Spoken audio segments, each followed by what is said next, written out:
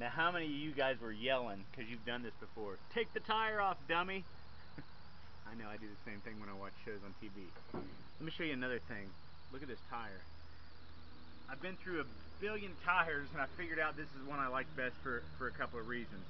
It's got nice, straight, thick, deep lug treads, almost like a semi-steer tire, and these solid outer walls last longer than anything else. That's the great, back up off that a little bit so they can see the entire tread pattern. And that's a Bridgestone Duravis R250. Best thing I've found for the money, lasts the longest. Okay, now if we focus on this, all we're going to do here, and if you look at this grease right here, it's not in bad shape.